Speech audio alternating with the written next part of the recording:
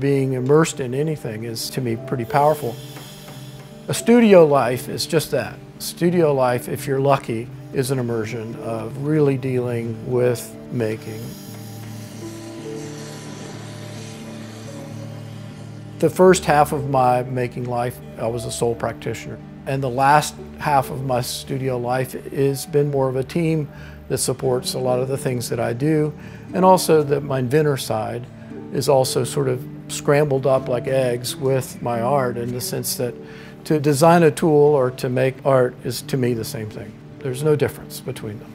I would hear him downstairs in the studio like hammering and sawing and essentially recreating whatever it was he bought to use as a tool and making it his own tool. And so that really was the birth of MudTools. A lot of my tools follow what my work is about to a certain degree. I've done a lot of carving, so therefore I make carving knives and I make paddles. There's also an attempt to make tools that are very universal.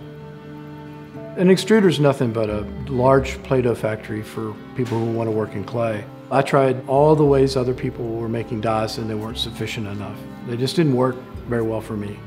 So I started thinking about it, and as a result I refined those dies and made them so they functioned better. Then that extruder die became a more important tool to my studio, because I saw that not just could it make teapot handles and spouts, it could make sculpture. And it became a sculptural tool for anything that was smaller or elongated. It's one of those things I think people are surprised about what they can do with it and what the benefits are working with it. My tools are used in ways that I never imagined them to be used, and I'm very thankful for that.